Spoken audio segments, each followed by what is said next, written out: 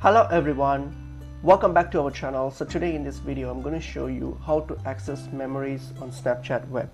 So let's get into the video. So firstly, open up your browser, go to Snapchat web and log into your account.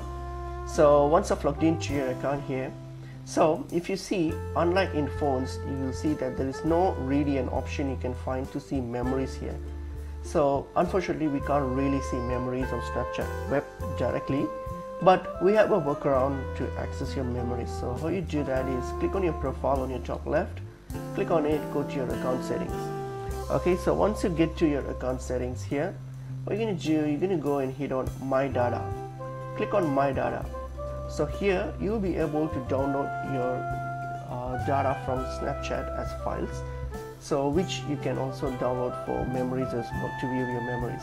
So what you're going to do is scroll down and you can make sure you have selected these memories and other media box here. Tick that. You can untick the rest if you don't want any other medias or data. If you don't want, you can just untick that, and then make sure you have selected memories and other media. Hit on next, and then here you can select the date range on which specific memories or which range you want to access. It's optional, or else you can just turn this switch off. And then make sure you plug in your email address, because Snapchat will send you your memories as data to your email address. So make sure you plug in your email address, hit on submit, and that's it.